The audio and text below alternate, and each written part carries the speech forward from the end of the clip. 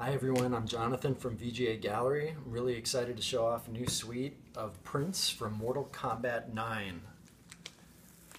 These were created in partnership with Warner Brothers and Linda Jones Enterprises and have just arrived hot off the press from Los Angeles.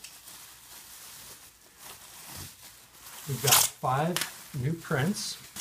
Each one comes with a certificate of authenticity. And we have 3 environment art pieces and 2 character art pieces. Most of them were created by Atomhawk Studios, based in the UK. This one is by an artist named Corlin Kruger. It's titled The Armory.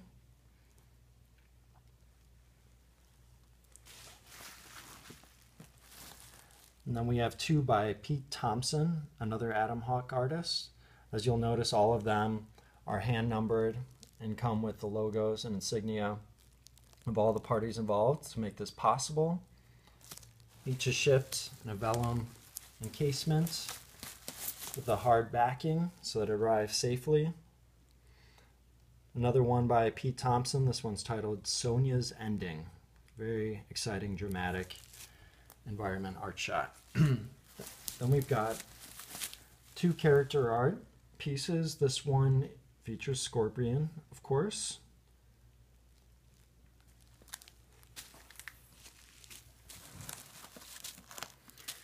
And lastly, we have Sub-Zero.